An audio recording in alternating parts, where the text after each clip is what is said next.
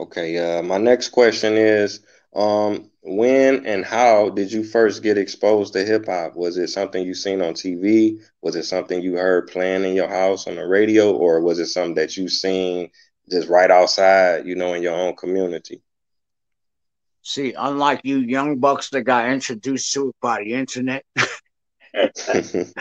See, back in the days when I was coming up, now remember, y'all want to talk about, yo, I was lacing sandals with Jesus back then. This was Mm, that time in hip hop when hip hop was just becoming.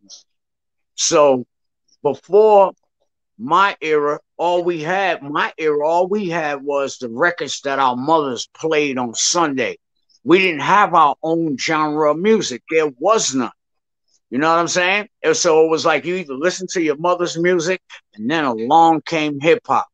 That was the youth music. And so all of a sudden it was in the parks before it even got to records. The people you would see extension cords, people bringing extension cords so it could reach from the first floor window all the way to the river park and they'd have mm. park jams. You know what I'm saying? That's the era I come from, where it's like the beginning. So I was just exposed to it. It was my music. That was it. It was now. It was said a hip hop. You hip it, the hip hop. You don't stop. The first record played on the radio. I was in that era.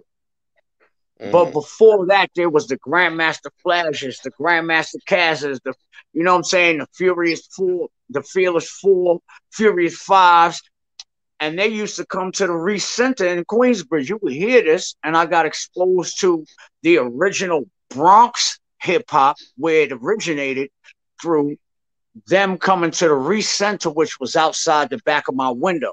So when it came to hip hop, I had a blueprint already because I witnessed it, even if I wasn't from Uptown or the Bronx. Oh man, I know them park jams had to be phenomenal, man. Wow, thank you for sharing that. Truly appreciate that. Now, my next question is, when did you start to get involved? What inspired you, and when did you say, I'm gonna participate in this now?